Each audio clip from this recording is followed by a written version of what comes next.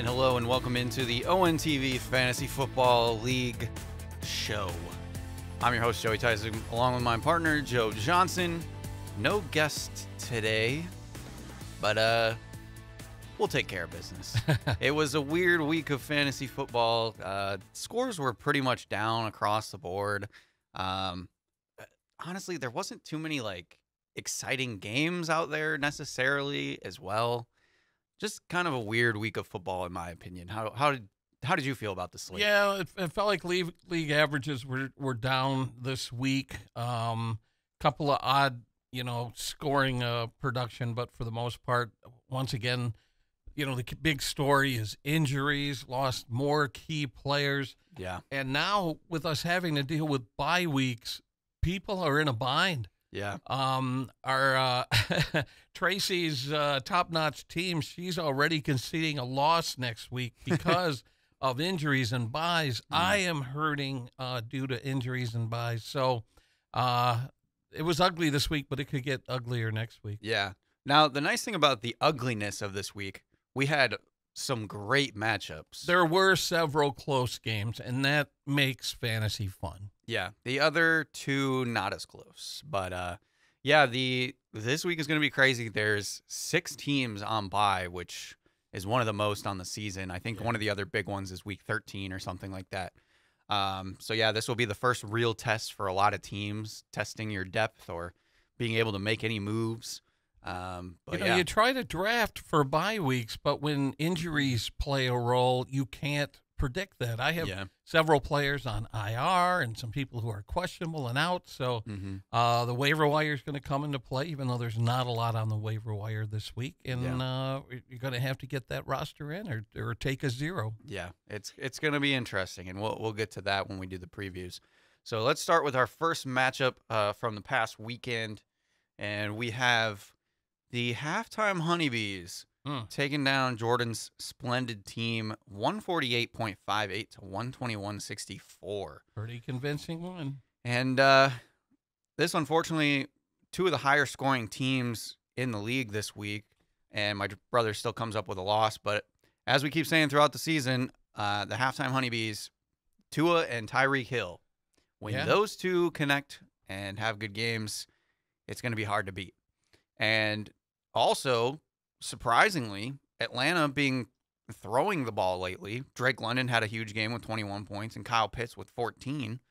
It seemed like Becky just made all of the correct moves this week, and she benched Chris Godwin and Mike Evans against the Lions, which seemed to work out. Yeah. My brother is still struggling with the quarterback position, playing Matthew Stafford.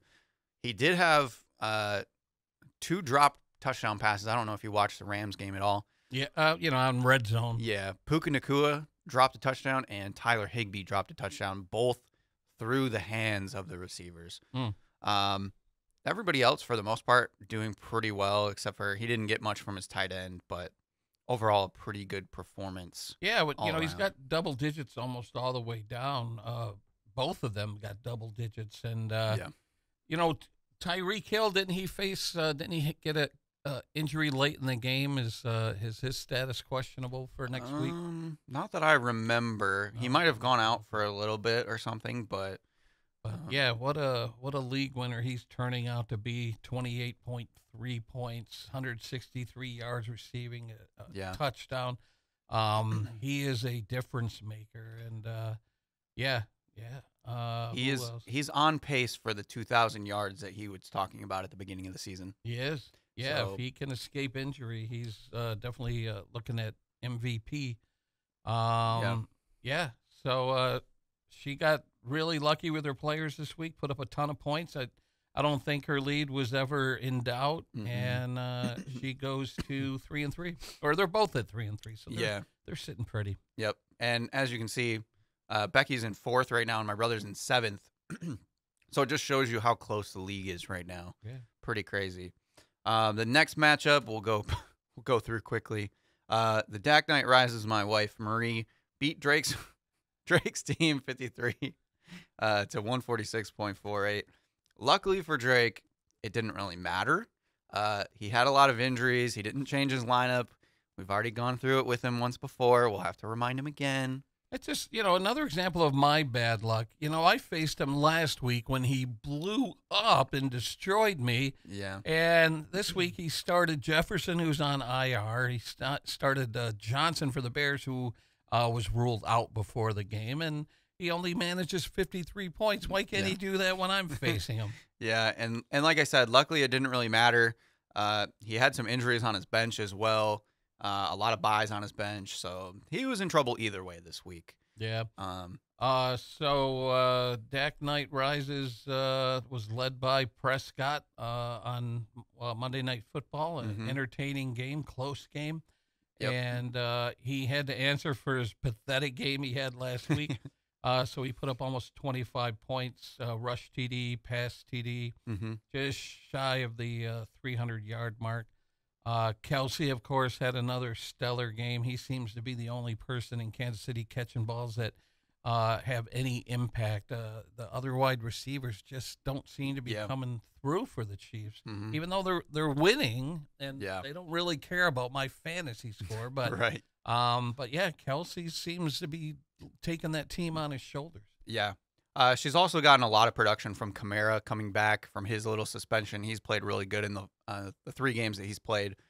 And she got 19 points from Justin Tucker. Just shows you sometimes how a kicker can make a difference. Yeah. And the next matchup is my favorite matchup of the week because it involved me and Sammy. Sammy and I had been beefing all week about playing each other. I told him I didn't want to talk to him when I saw him. It's no ill will or anything hurtful, but that's just how I am with competitiveness. And ours came down to the absolute wire on Monday night. There were three fantasy games that came down to the wire on Monday night, and the next 3 matchups we'll talk about. Yeah. And Scott Hansen over on the Red Zone calls it the witching hour. When you get to like the 4th quarter of the last game, and you got a lead, and it's anyone's game at the end there. Yeah. And as he says, wins become losses, and losses become wins. Yeah, it got really crazy for me. Keenan Allen on the other side for Sammy. He had a great game, 21.5 points, 7 catches, 85 yards, and a touchdown. And if he would have caught basically one more catch, he would have beat me. And I think the Chargers got the ball back with like 4 minutes to go. Yeah, I thought that was it. I thought you were toast when Chargers got the ball back. And there was one point where I was down, or I was up by 4. Keenan Allen had a pretty good catch that came in that drive. And then, like, almost the next play or 2 plays after, Justin Herbert looked Keenan Allen's way again. And luckily, like, I think there was too much pressure from Dallas, and Herbert got sacked or something like that. And I was there was a sack and then the pick. And funny thing is me, you, and Tracy were all counting on Dallas defense to try to secure our win. Yeah, it was pretty crazy. I know Sammy had a lot of trouble with his running backs this week. Saquon Barkley coming back from injury. He did pretty good by the end of the game. 13.8, though, is not, Saquon Barkley type numbers. He had to play Arizona's running back that played last week, and then he didn't really get much run this week. He only had 2.7. With James Conner, right? With him out. They got another backup running back that came back from injury, and he took over that spot. But then they also elevated somebody up from the practice squad, and he ended up getting more touches than DeMercado, which threw a lot of people off this week. So it was unfortunate for Sammy to not get much production. I know with Connor out, DeMercado was the high recommendation on the waiver wire, but that did not pan out. And honestly, I don't think it would have been as close if Christian McCaffrey didn't get hurt. But luckily, he did get in. He got his touchdown like usual. And I was carried this week by Adam Thielen. Well, Thielen is having a resurgent season career over with Carolina. Like, come draft day, he wasn't even on my radar. I loved him as a Viking, and there were a couple of seasons where I drafted him, and he just wasn't even on my radar. But he's had like several big games in a row now, and he's making a difference over there in Carolina. And then, of course, Kupp. Yeah. My God, like, my fear of Kupp come draft day was, hamstring injury is kind of a reoccurring injury. And, yeah, he might come back and give you a couple of games, and then he might get hurt again. But this guy has stepped in like he was taking a vacation, and he came in. He's fresh, he's fast, he's catching the ball, and he had, like, early on, I think in the first half, he was closing in on 100 yards receiving or something. He was fantastic, and he's looking solid. Yeah, he's been good since he came back. I was the same way, though. Even when I drafted him in the second round, which normally is a steal for Cooper Kupp, but everybody a little bit worried about him. So when he first came back, I was real nervous that first week, and he immediately has been putting up numbers, and now I just don't have to worry about a thing, really. Yeah. So any points left on the bench? Zach Moss. Yeah, that would have been a difference had he put him in for DiMaccardo. And Sammy's been burned on that 2 weeks in a row, which I can't blame him, though, because the Colts are in a weird spot. They brought Jonathan Taylor back. He had less points than Zach Moss, but the last 2 weeks that Jonathan Taylor's been back, Zach Moss has played really good. So I think that's still going to go away. I think Sammy made the right choice. But it's definitely a tough one for sure. Okay, now we have Tracy's team that we're going to talk about, and she went up against Malik's last place team that just recently got his win, and another one, like we just said, came down to the wire. Yeah, he was in last week on the podcast, and we said go down and take down the Giant, and he gave it his best, and it got close there near the end. Tracy was definitely biting her nails, and she said that she was tweaking her roster just before kickoff of Sunday's games, and at some point, as she was sort of experimenting, her roster got locked into place, and she ended up starting Higgins, who she didn't want to start.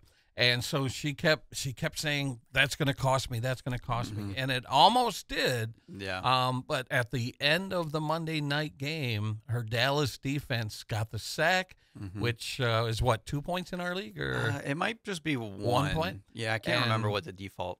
And then they got the INT, and that INT basically secured the win. Yeah. I know that CeeDee Lamb was making her nervous. He had 117 yards, 7 receptions for 18.7, and 1 or 2 more catches from him might have given him the win. But Tracy's been lucky all season. It continued last night on Monday Night Football, and she walked away with a last-minute win. Of course, helping her secure that win was Mostert. Ever since Achane was placed on IR, Mostert's been carrying the load, and 34.2 points in our league. That's an impressive point total. 115 rush yards, 2 rush TDs, and a reception TD. Monster game from Mostert. Yeah. Yeah, it was pretty crazy. It seems like anybody that just fills in for that Miami running back slot's going to get points. And I'm glad that the T. Higgins thing didn't matter. Like I said, I either wanted Tracy to win or I wanted Malik to win by like 12 or something like that, so that it wouldn't come into play, because I don't like when that kind of stuff happens. Yeah. All right, and the third. The game of the WEAK, the lowest point total to get a win is Ian's ingenious team over the lowly Hollywood Blockbusters. Another frustrating week for me. Heading into the Monday night game, I was mentally prepared to accept the loss because he had Herbert and Eckler going on Monday night, and you know how those two can get. Yeah. But shockingly, heading into the fourth quarter, I was clinging on to a lead, and it's so frustrating that you have that hope so late in the game that maybe I can come away with a win. Yeah. And what killed me was that botched punt. Did you see the botched punt? So the receiver called a fair catch, but he never touched the ball. His own player was blocked into him, which made it difficult for him to try and get the ball. But had a Dallas player. Wait, how did it go? So had a Dallas player not touched the ball, it would have been Dallas ball at the line. But a Dallas player, thinking it had been touched the ball. Chargers fell on it, gave them possession in scoring position. And when Herbert threw the touchdown, I was done. Yeah. And it turned out to be even closer than that, because then when he threw his interception, that took points off of Ian's total score. Yeah. And I ended up losing by 0.84. Yeah. 0.84 because of that botched fair catch and the Chargers touchdown late in the game. And I would rather lose by 100 points than to lose by 0.84. Yeah. As I've talked about before, I know close losses all too well. I agree with you there. It's more frustrating than just getting blown out. The other thing that I thought was respectfully funny, there was that run that Eckler first had, I think, on second down when they came into that scoring position at the end that you were talking about, and he was stopped at like the 1 yard line. Yeah. And I was like, wow, maybe Joe got saved. And then I think they got one more play or something, and then Herbert threw the touchdown, and I was like, he almost survived. Yeah. Of course, the difference makers in the game, he has Amon-Ra St. Brown, who had a monster game, 30.4, 124 yards receiving, and a touchdown. That was a difference maker. Yeah. For me, I ended up leaving a little bit of points on the bench.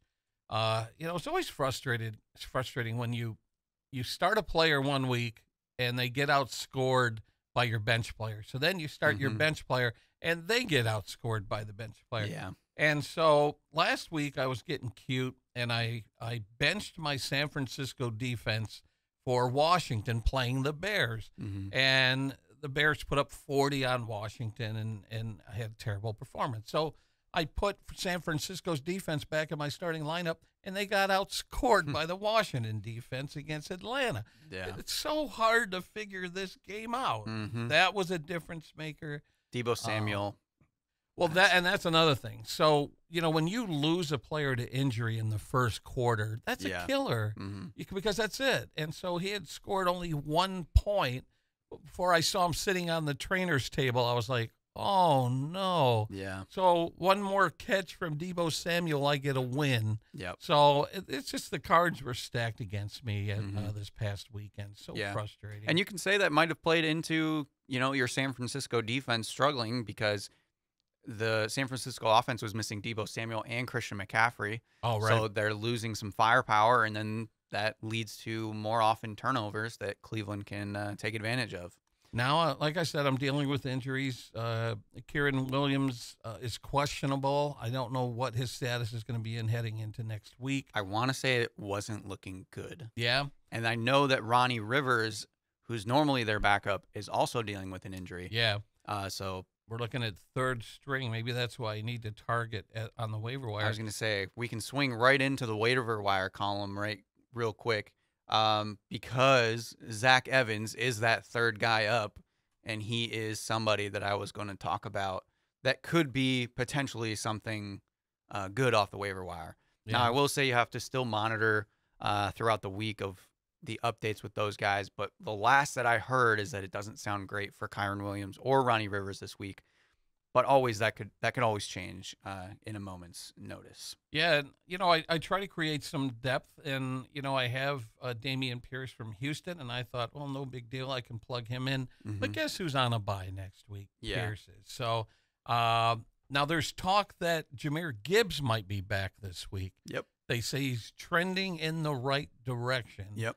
So we'll see. If I'm able to put Gibbs in my starting lineup, I'll be happy. But we need to see what they're going to determine on his health status. Yeah. I will say too that Gibbs is a little scary, also because of the Baltimore defense being one of the better rushing defenses in the league. That Lions-Ravens game this weekend actually might be pretty ugly. Both defenses pretty solid right now. But I will point out Jordan Mason of San Francisco as well. There's a chance that it could be Elijah Mitchell that takes over the backfield if Christian McCaffrey is out. Jordan Mason is also one that got a lot of the touches after McCaffrey went out. But unfortunately, they play Monday night, so we won't know until kind of late notice. But that's an option. Another option, Kareem Hunt. He got a lot of touches for Cleveland. He's not really the main guy. That's still Jerome Ford. But Kareem Hunt getting enough catches out of the backfield, might be a good fill-in. And then, last but not least, if Jahmyr Gibbs doesn't go, Craig Reynolds is that next guy up. He didn't produce all that much in the last game, but you never know. Having a Lions running back can sometimes be useful. Is he the one that threw that block? Yeah. We should have points for blocks. Yeah, man. the block of the week. Of course. There's some other there's wide receivers always available in this league because of a shallower league. So if you need a wide receiver help, I would say any of those guys towards the top are something to look at as well if you need it. Okay, looking forward to next week. Like we said, it's what a lot of people are calling the bye-pocalypse. A lot of players on bye. I get the halftime honeybees this week, which we're not too riddled with injuries. A little bit. I believe Mixon and Pollard for Becky, so she's hurt a little bit more than I am by the byes. I am missing Adam Thielen this week and Joe Burrow. So I have to figure out my quarterback situation. I'm not too worried about the quarterback because Joe Burrow hasn't been all that great, to be honest. It sounds like I read something. I'm looking at your bench here. Richardson may be done for the season. Yeah, I might just leave him on my IR slot just for a salute to him. Sometimes I like to do that unless I need to put somebody else on that IR slot. So we'll see there. So you need a waiver wire quarterback. Is there anyone you're eyeballing, or do you not want to tip your hand? Don't really want to tip my hand, but not necessarily. Like all the top quarterbacks that are up there, they're pretty good options. I would say like the top options: Jordan Love playing Denver, really good matchup, and then Geno Smith against Arizona. Those are two really good matchups. So if I get either one of those guys, I'll be happy with that. So that should be a fun matchup. I'm hoping because Tyreek and Tua are playing the Eagles, that maybe the Eagles will slow them down. The thing that stinks is that if McCaffrey's out, that's a big replacement that I'm going to have to deal with. Oh, right. And that'll be like my last player. So I might have to go after Jordan Mason or something, or look deeper if I don't think I'm going to get the top priority. You know what's an interesting dilemma? I'm looking at Becky's roster. So her kicker is on a bye, and I'm kind of interested in getting your opinion on this. When you have a kicker on a bye, when you go to the waiver wire to pick up his replacement, do you drop your kicker or do you drop someone else on your roster? Because it seems almost tragic to drop a running back or a wide receiver to pick up a bye week fill-in at kicker, but also don't really want to drop McPherson flat out. Someone might pounce on him. Yeah, for me, it's really dependent on who I have. McPherson is right on the borderline of those guys that I would be willing to drop and not drop. I would love to be able to drop somebody, if possible, that wasn't that kicker. But sometimes that's just how the cookie crumbles. Same with me, like when Tyler Bass goes on bye, I would like to keep him because he's one of the better kickers in the league. Although he did miss two field goals on Sunday night, which was wild. That saved me in one of my leagues. But yeah, I would always like to keep the kicker as long as he's in the upper echelon of kickers because, they can win you weeks sometimes. Okay. Next on my list is Malik's last place team playing Ian's team. Malik, he's going to be riddled by bye weeks. Chase, Lamb, Hopkins, his kicker, his defense, all on buys. That's brutal. Yeah, a lot of his top players. He's got Mike Williams still on the IR. He'll have to fill in Pickens. He's going to have to make some waiver wire moves. He's got people that he can drop, so I don't think that's too big of a deal, but yeah, Malik may be chalking it up as an auto loss. We'll see what he decides to do. That's something you got to take into consideration on draft day is you got to look at those bye weeks. I mean, when you're talking about drafting Chase or Lamb, those are two quality wide receivers. So I don't know if you consider bye weeks when you're drafting them, but now look, his two top wide receivers are going to be. Yeah, it's tougher in his scenario where he's 1-5 and he's right on that cusp of being eliminated from the playoffs and stuff like that. But normally I try not to think too much on buys because that can mess up your draft day if you have, good players come to you. But you have to be a little bit aware of it. So, well, unfortunately for Malik, Ian is at full strength. I don't see a questionable status. I don't see a bye. He is at full strength. The only one that looks questionable is Aaron Jones, but I think he's trending in the right direction. He's also going to get Deontay Johnson back this week, which could help his wide receiver room if he so chooses. Next on my list is another attempt at taking Tracy's top-notch team down, and that's the Dak Knight Rises. And Marie is going to have to replace Dak Prescott, the leader of her team, but she does have Kirk Cousins. Unfortunately, he hasn't been playing too well the last 2 weeks. Right. The thing you were like, I have him in another league, and you sort of count on the Vikings being down and playing catch up. Mm-hmm. But they did get a win this week, but they just did not look good doing it. And Cousins isn't as reliable as he was early in the season to give you 30 points a game. Mm-hmm. So, she is without Derrick Henry as well. So that could be pretty big. She does have Jerome Ford as her backup. They're going against Indy, which is a pretty decent matchup, so maybe that's an okay replacement. But both teams kind of dealing with some bye week fill-ins. Tracy going back to that patented double tight end lineup. Yeah. So, what's the projection? Looks like she has the edge, but like I said, she's conceding a loss this week, but doesn't look that bad. Yeah, if you put in the 14 points for Cousins, that puts Marie at 98, and then you give her any running back. She is projected above Tracy right now, if she just replaces players. Right. Because she also has Amari Cooper. I forgot Derrick Henry's in her flex, so she can put in Amari Cooper or something as well. So the only person that Tracy needs to target on waivers is a defense. Mm-hmm. Which usually there's some good options out there. Yeah. For defensive matchups.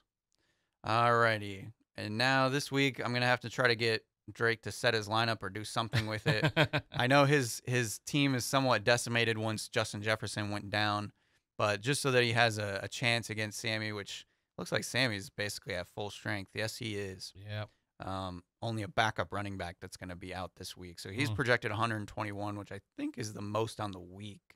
Wow. Which could be pretty crazy week for him. Yeah. And so Drake, Stroud is on a bye. Fields is doubtful. Yeah. So it he's looks like going to have to hit the waiver wire for a quarterback. Yeah. Jefferson's on IR, so he's gone for at least 4 weeks. Mm-hmm. Yeah, his tight end's on a bye. He has some work to do. And he has an empty roster spot. That's something that makes me scratch my head is when people have an empty roster spot. I mean, I know you just have to have a starting lineup, but I would never have an empty roster spot. Take a shot at someone. Take, a third string rookie who might get their shot in a few weeks. Just stash them, but don't have an empty roster spot. Yeah, it's usually a good idea to always have your roster full. Yeah. And then finally, Joe versus Jordan. Joe, you're trying to make a bounce back this week. What does your bye week stuff look like? You said Dameon Pierce. Yeah, Pierce. As of right now, let's see. Gibbs. If Gibbs returns back to the Lions this week, that would be a plus for me. Mm-hmm. If not, I'm going to have to hit the waiver wire for a running back because Williams isn't trending in the right direction. Pierce is on a bye. I have Wilson, Miami's running back Wilson, stashed on IR. Yeah, there is a chance that he could be activated for that game. Yeah, I think he could have come back last week. But I think they're being cautious with him. Mm-hmm. If he gets a go, then I might put him in the starting lineup. But if not, I'm going to have to hit the waiver wire. Yeah. And then Jordan, he's going to need to, he needs to pick up a tight end, and he's going to have to replace Breece Hall, who's been playing really good. But he does have Ramondre Stevenson, which I am not confident in Ramondre Stevenson this season. I drafted in my other league, and it's just been awful to try to bank on him. So the projections right now, even if Jordan fills those spots in, this looks like this could be the closest game of the week. I hate to tell you that, but you might be involved in another close one. Let's hope it doesn't come down to fourth quarter Monday night. I do have Addison playing on Monday night against San Francisco. That's a tough matchup, but I like having somebody going on Monday night to at least give me a chance at keeping it close, Right. That's what's scaring me this week about facing Becky, because she has 3 of the Sunday night players. She also has a Monday night player going. So I'm going to have a big lead going into Sunday and Monday night before I feel comfortable about my score. So that could be a scary one.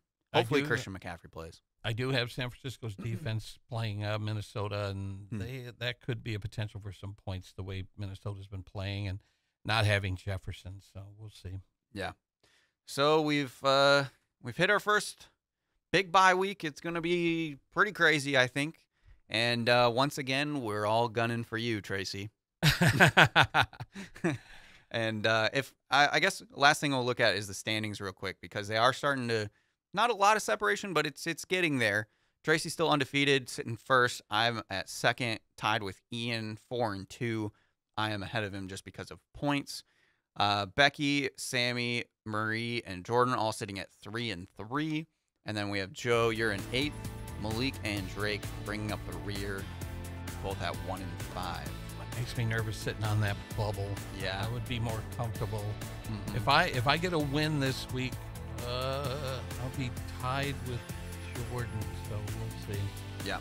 We'll have to wait and see how it goes, but everybody hit that waiver wire like always, and good luck in week 7.